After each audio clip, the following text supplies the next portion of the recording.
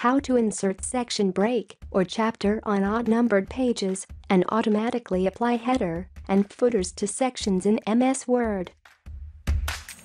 When writing a document that consists of chapters and you want to create separate sections for each chapter, what if you want the chapter to begin on an odd-numbered page? To ensure the chapter should be printed into the front side of the physical page when you print into a double-sided format, all you need to do is create a new document section whenever you want to start a new chapter in your document.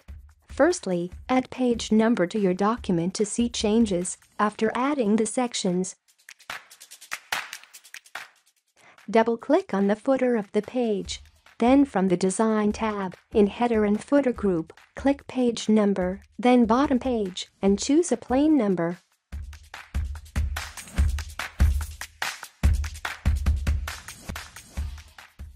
Place your cursor at the beginning of the chapter title and go to the Layout tab, then click Breaks and click Odd Page. After the section break will appear on an odd-numbered page, scroll down to the bottom of page. You find the page number is 3. Similarly, add an odd section to chapter 2. Show print overview to ensure how it looks like.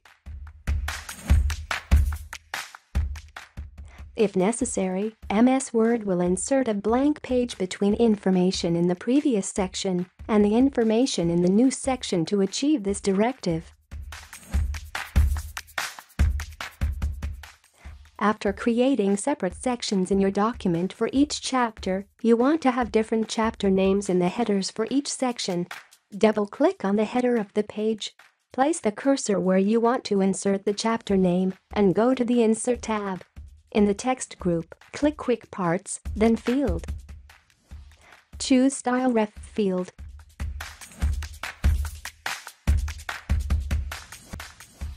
And from the field properties, choose the style that was formatted for the chapter title. In this case, we choose Heading 1.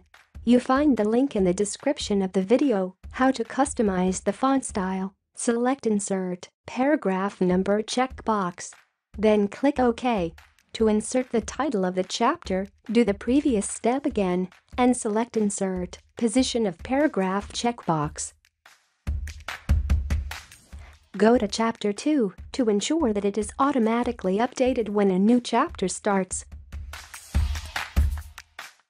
We noticed the header of Chapter 1 appears in the first page, despite the 2 pages in the different section. When we try to delete the header from the first page, the header also will be removed from Chapter 1. Click Ctrl+Z to undo, then place the cursor in the header of Section 2 and go to Design tab in Navigation, then turn off Link to the previous feature.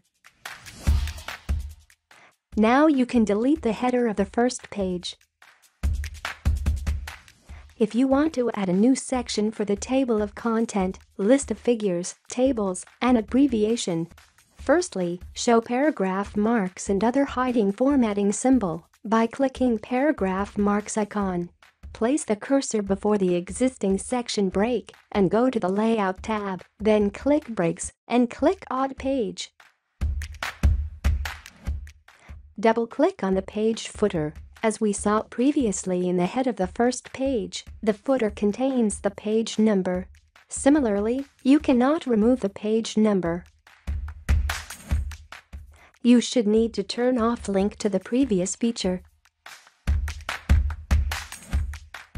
Section 2 should be with a different page number format.